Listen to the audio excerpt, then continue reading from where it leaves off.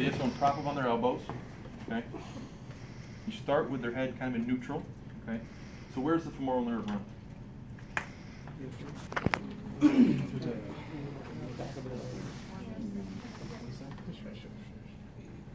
So is right. Okay, so in the front. So to create tension. So does dorsiflexion matter? No. No, right? So don't even worry about dorsiflexion. So again, I have the patient tell me when you first feel anything, a pull, anything. Okay. So I'm bending their knee.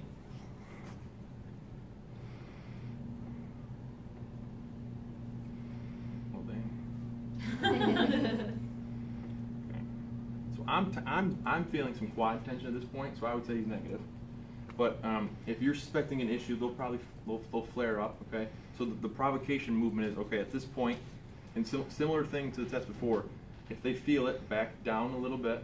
Okay. Take tension off, and then flex your head. Reduce their symptoms. Positive if not. Okay.